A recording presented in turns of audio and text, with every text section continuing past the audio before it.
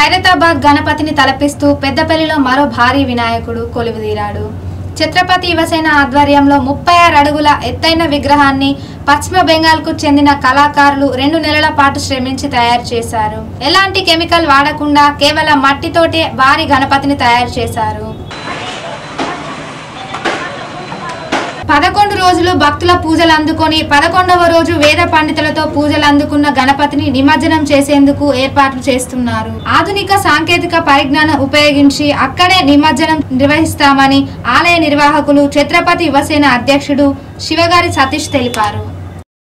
ఛత్రపతి యువసేన ఆధ్వర్యంలో స్థానిక పెద్దపల్లి జిల్లాలో మనం గత 2 నెలలుగా మనం ఎంతో శ్రమించుకొని మనం పశ్చిమ బెంగాల్ కళాకారులను పిలిపించుకొని ప్రత్యేకంగా మనం ఇక్కడ భారీ తెలంగాణ రాష్ట్రంలోనే భారీ మట్టి గణనాథుని మనం నిర్మించుకోవడం జరిగింది. భాద్రపద శుద్ధ చవితి నాడు మనం ఘనంగా మనము ప్రాణ ప్రతిష్టాపన చేసుకొని మనం నవరాత్రుల్లో భక్తి శ్రద్ధలతోటి అనేక రకాలైన వివిధ పూజలతోటి మనం పూజా కార్యక్రమాలను నిర్వహించుకోవడం జరిగింది. మనం ఎప్పటి నుంచో ఎదురు చూస్తున్న ఘట్టం రానే వచ్చింది. నిమజ్జన కార్యక్రమం రేపు సోమవారం రోజున సాయంత్రం 4 గంటల నుండి రాత్రి 8 గంటల వరకు మనం ఈ యొక్క నిమజ్జన కార్యక్రమం నిర్వహించడం జరుగుతుంది. ఈ నిమజ్జన కార్యక్రమం కూడా మనం ప్రత్యేక శ్రద్ధతోటి ఏదైతే మనం పశ్చిమ బెంగాల్ నుంచి ఏదైతే కళాకారులను పిలిపించుకొని మనం ఈ విగ్రహాన్ని తయారు చేయించుకున్నామో వాళ్ళతో టెక్నాలజీ తోటి నూతన టెక్నాలజీ తోటి ఆ గణనాథుని నిమజ్జన కార్యక్రమాన్ని కూడా మనం నిర్వహించుకోవడం జరుగుతుంది. వాళ్ళని పిలిపించుకొని తర్వాత ఈ యొక్క మట్టి అవుతుందో ఆ నిమజ్జన కార్యక్రమం తదనంతరం ఆ మట్టిని కూడా మేము భక్తులకు ఒక పద్ధతిన మనం ఆ మట్టిని ఇవ్వడం జరుగుతుంది, వితరణ చేయడం జరుగుతుంది.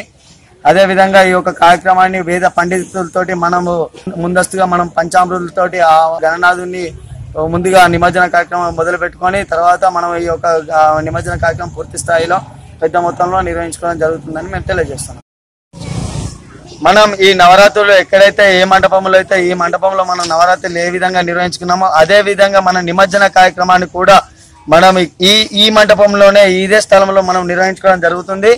అది మన షవర్స్ పెట్టేసుకొని చుట్టూ షవర్స్ పెట్టుకొని అప్ టు బాటం పై దాకా మనం షవర్స్ పెట్టుకొని మెల్లిగా అక్కడి నుంచి వాటర్ తోటి మనం మెల్లిమెల్లిగా మనం నిమజ్జన కార్యక్రమాన్ని నిర్వహించడం జరుగుతుంది.